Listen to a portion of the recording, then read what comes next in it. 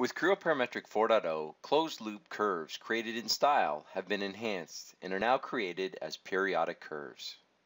Periodic curves are much smoother in their curvature flow than non-periodic curves, which were the default type defined in style in previous releases. Once you create a closed curve, it will automatically be defined as a periodic curve.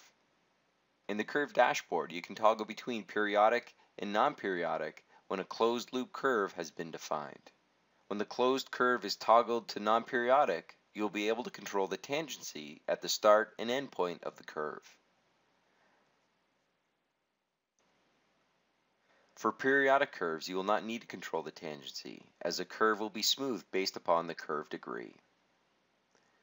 The degree of the closed curve can be manually controlled and will always be an odd number. By increasing the degree, it will improve the overall smoothness of the curve. Once created, the curves can be utilized in other features within Creo. If you define the curve as non-periodic, it will be split in half when used in those features. Periodic curves will be a single entity. Another enhancement in Creo is that now you can reuse the B-spline curve created inside Style in Sketcher without the curve being approximated as a spline. This will allow you to leverage the high-quality style curves and maintain its curvature quality in Sketcher.